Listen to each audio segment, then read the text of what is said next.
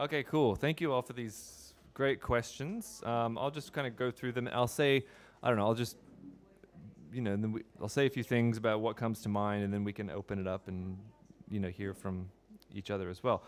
All right, so the first one, are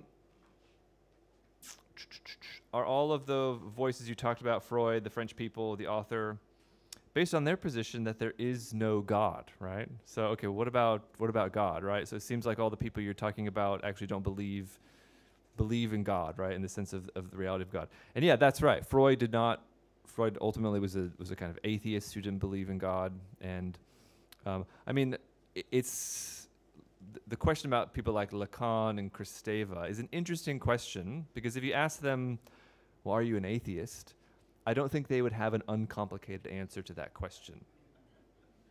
They would, in some ways, they would want to trouble the question itself in the very categories that we work with, these categories of atheism and theism. And I think one of the interesting things about this kind of line of thinking is it tries to disturb some of the kind of binary thinking around atheism and theism. That's a too simple distinction, because you're thinking about God, what God might mean, too simply. The easy question to always throw back at any atheist is, well, which God don't you believe in? Do you know what I mean? And in some ways, that's a cheeky, unhelpful response. But it points to something, right? You're an atheist. Okay, well, which theism are you negating, right? So atheism and theism, I think these thinkers would kind of trouble them. Certainly, if any kind of divine or sacred or God they would believe in would not be what a lot of people would think of as the kind of traditional, transcendent person-like God, out there, right? It would be a very different sense of God or the divine or the sacred. Now, the second part of this question is the connection of this to apophatic theology, which I didn't really get to, because that's the part of my project that I'm working on, right? That I'm trying to make the connections between this and apophatic theology. There's certainly a form of apophatic theology, I think, that would grade against this. If there is a form of apophatic theology that could work with this, it would be a form that would find the unsayable, the unknowable, all entangled up with everything that is.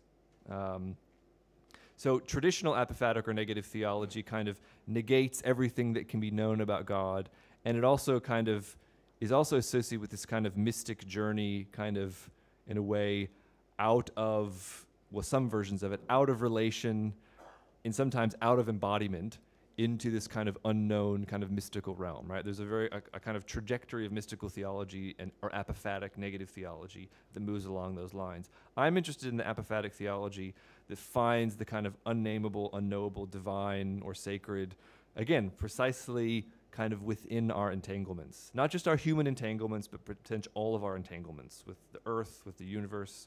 So there's a theologian in the US named Catherine Keller. Maybe some of you, anyone read anything by Catherine Keller?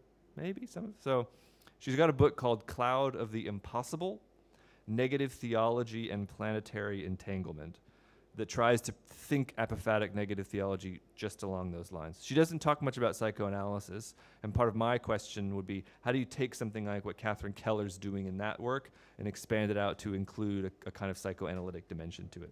So, but yeah, the question of, again, I'll leave that, right? I'm neither trying to defend the existence of God, nor am I trying to undefend the existence of God, right? I want to do neither of those things, and to kind of leave that an open question. Another one. Explain the story of Job in terms of these psychoanalytic understandings of the unknowable. Yes, of course. Yes, so I will not sit here and give you a whole disquisition on the book of Job, but absolutely, you can entirely read the book of Job, right? Again, think about I'll just say one thing. One of the fascinating things about the book of Job is that God and the accuser, right, which we translate Satan, whatever. It's not the Satan, John Milton, Paradise Lost Satan. It's God and the accuser are together, right? They're kind of scheming at the beginning, right? And this points to, again, that this realm of the divine and the sacred is both, good and evil are both mixed up there, right? It's both this alluring and this kind of unnerving thing, right? And that the kind of tragedy and devastation that visits Job comes from the hand of God, from the hand of the accuser, both. And that Job then, the end of the book of Job, does Job get any kind of real answers at the end of the book of Job? No, he doesn't really. He sees God in the whirlwind, and again, it's this fundamental. It's this confrontation with the enigmatic, overwhelming nature of existence, life itself, and that's kind of where Job ends up. So absolutely, you could do this has been done. There's all kinds of interesting readings of Job along these lines. What about Carl Jung? Yes, so Jung is the sort of other dimension of, and in fact, Jung is the more, when people talk about religion and theology and psychoanalysis, they typically talk about Jung, right? Carl Jung is the kind of, initially Freud and Jung were friends, then they had this split where they disagreed with each other, and Jung went his own way and Freud went his own way. Jung was, again, much more, Freud was this kind of, deep critic of religion. Jung was much more open to religion. And they had very different understandings of the unconscious. Jung thought that kind of all, he talks about archetypes, and all universal and religious archetypes are kind of in the unconscious. And that religion is one place in which these kind of fundamental human archetypes are worked out. So yes, there's Jung. I don't know. It's an interesting question. I'm simply not drawn as much as I am to the kind of Jungian side of things. I'm more interested in what kind of interesting things you could do with religion from the kind of Freudian line of psychoanalysis. I'm just not as interested in the kind of Jungian. I don't know.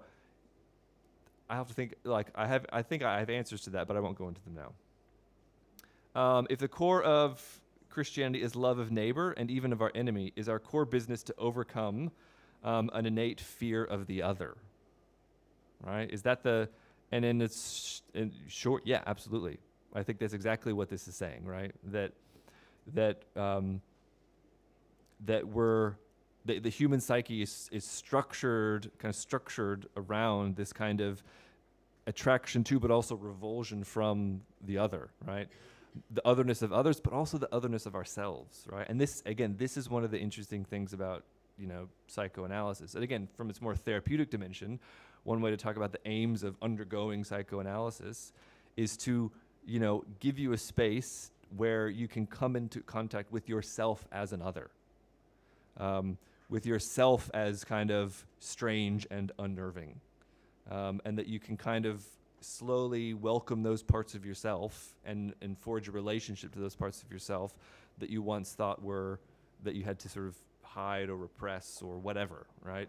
And that the idea is that if overcoming a certain revulsion of the otherness of oneself also enables you to enter into relationships where you're not as defensive against the strange and enigmatic dimensions of the other.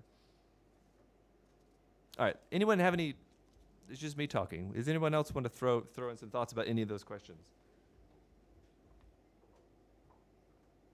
Yes. One of the things we were talking about was epistemology. How do you know that you know? And I would have given up my faith years ago, except for meeting people years ago and constantly throughout my life who have had these very, to me, unquestionably real encounters with God. Where God has spoken to them, God has provided things that they needed out of dire necessity or whatever. Yep. And I'm like, wow, that speaks more than anything that I can hear from a sermon or read in a book or whatever. That to me seems very real. And to a limited extent, times in my life where I think, okay, that's how I know that God is real through that experience. And I think for people who don't have that in their lives, I sort of wonder why they still have any faith in Christianity or God. I don't want to judge people, but I think if people don't have that sort of experience of people they know who have these real, experiences with God or their own life, and that they don't have that grounding, why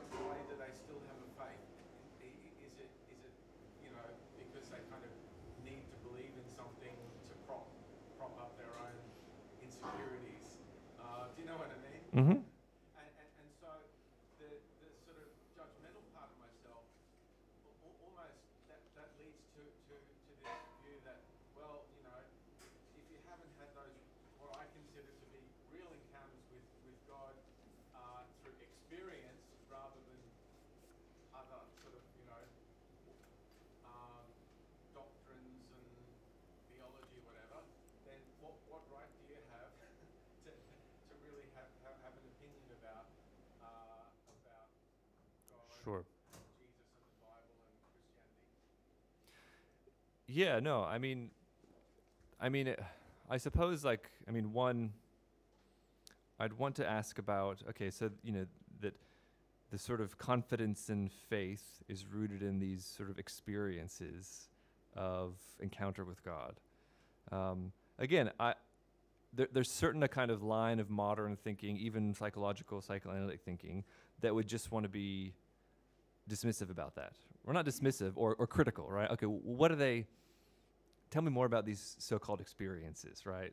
And let's actually break them down. And what do you claim has actually happened? And can you account for them in some other way, right? So, I certainly think that's possible, right? And one way you could go with that. So there's also a kind of less, I don't know, less aggressively, dismissive way of remaining open to this experience. Like, tell me more about this experience, and let's be open to it and think about it without the need to simply locate it as, well, this is what's really happening in your experience, and let me explain it away. So I think there's different ways, and I would want to be more relatively open, but while still wanting to raise some critical questions. Because again, religions, all religions, not just Christianity, all religions are full of claims of my God, our God, did these extraordinary things, and therefore my God, our God, is the only true God. And everyone else's God is not the true God because our God did this, and I experienced it, and we experienced it. And I think, and that's not, everyone says that. Do you know what I mean? So everyone says that, and either everyone is right, and we live in a very strange universe, or everyone is wrong, and we live in a differently strange universe, or something in between. Do you know what I mean? Yeah, was there a hand over here? Yeah. I was just going to say, I'm not sure. The argument is essentially mounted that it's a sort of circular scientific epistemology that the psychoanalytic project is undertaking. Hmm. If we can't measure it, it doesn't exist. As you said, that leads to a sort of extinction of the possibility of understanding a religious phenomenon, right? It's an interesting discussion because I think in many ways we all look around at our churches or our things and say, yes, a lot of that is the projection of the human condition upon a God, unfortunately. I'm not sure that necessarily negates the opposite, which is what is God, a God view. If you were positive that God exists, they think they are. And what's the God view of creation as opposed to creation's view of God? Because both can be operating simultaneously. And in some ways, mysticism is missing the sort of like that intersection, those gray zones that sort of fit between those two. Yeah, I totally agree. Ideas, right? I totally agree, and that's one thing that's the sort of area I'm interested in thinking about. I mean, I will say, you said, I mean, yes, to a certain, certainly Freudian scientific side would say the kind of unmeasurable, unobservable, and therefore, we can't. But again, part of even within Freud and the larger tradition of psychoanalysis is precisely to try to give language to something that's in a way not measurable. The unconscious for Freud is not measurable. It's not directly observable. It's only it's through speech. It's through slips of the tongue. It's there's there is a whole conversation between psychoanalysis and science that's been a very conflicted conversation. Sometimes science itself says scientific trends dismiss psychoanalysis because it's like it's its own weird mystical thing, talking about the unconscious, and we're just want to talk about observable human behavior, and so psychoanalysis is in a way, for me, interestingly caught between modern scientific critique and rationalism and mystical, religious, theological experience. It's interestingly caught in trying to get at certain human phenomena that pull in both directions, right? Certainly we'd argue it's a secular religion. Yeah, and it has, right? And again, I'm interested in kind of, again, just like breaking down some of the kind of just uninteresting stale binaries between theism and atheism, breaking down some of the stale binaries between religious and secular is also what I think some of these thinkers help us to do. This, right, so there were a few questions about neuroscience, about neurobiology and psychoanalysis. And just to say, yeah, this is a whole, again, this is a whole body of literature of, and clearly Freud thought of himself as a scientist, but clearly Freud was wrong about a lot of things scientifically, right? He had all kinds of theories about how, the body works and about how energy moves through the body, and had this whole kind of hydraulic theory of energy and how it interacts with the mind and the drives and all this kind of stuff. And a lot of that has been shown, no, Freud was just wrong, right, about all kinds of things, right? So there's but there's also there's a lot of neuroscience and a lot of neurobiology that is actually confirming, at least in broad strokes, yeah, the mind does have unconscious processes, right? That what we talk about as consciousness and even how brain functions is what we experience as consciousness is actually a very minute, small portion of everything that's going on for us psychically, in the brain, mentally. So there's a lot of, yeah, I mean, it's still very much an emerging field. And again, it's a very contested field, but there's a lot there. So in broad strokes, yeah, like I think there's an ongoing conversation that even very current kind of breakthroughs and understandings about neuroscience are giving us a picture of the human being that in a way resonates with the broad strokes of a psychoanalytic claim about the unconscious and about the sort of what the human person is or is not.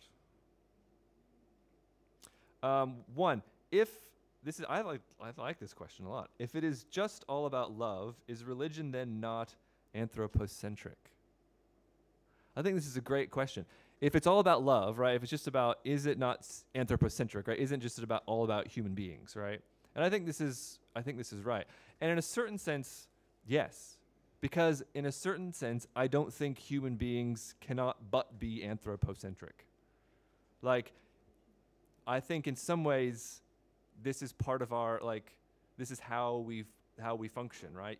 That even in our relationships to the kind of quote unquote natural world, the world outside of humanity, we can't help but inscribe them within kind of anthropocentric kind of myths and images, right? We anthropomorphize the universe in all kinds of ways. And we and again, this is part of, we can't get outside of our kind of psychic interaction with the world from a human perspective. So yeah, so I think there is something fundamentally anthropocentric about, in a way, all meaning-making systems that humans generate. Now, of course, there's better and worse versions of it, right? There's like the worst forms of anthropocentrism, or the human being is the only thing we should care about, to hell with everything else, right? We'll just, destroy the natural world, we'll, not care at all about the other than human animal world. And then there's less violent forms of anthropocentrism. So, in which we try to acknowledge in our limited ways that things exist other than human beings. So, and what it might mean to extend love, and the love that I was talking about there, where it's the strange openness to the strange and enigmatic dimension of the other, to extend that love even beyond human beings, I think is a great question, especially in a kind of ecological crisis age in which we live. So, yeah, that's great. Neuroscience. Yeah, how does the unconscious fit in the explosion of neurobiology and the understanding of memories? Again, I mean, memory is a huge, it's a huge domain within psychoanalysis. So yes, that's absolutely, there's lots of interesting research going on. All right, I think I've, did anyone put down a question that we didn't talk about? Or is there any new questions that you want to raise? Yes, I see a hand. What would you say to someone who's losing their sense of identity, say through dementia or a brain injury or something, and they don't have, say, an autobiography or anthropomorphic identity of themselves, and they feel like they're losing it, and their relationship with God? I don't know if I've asked that question very well.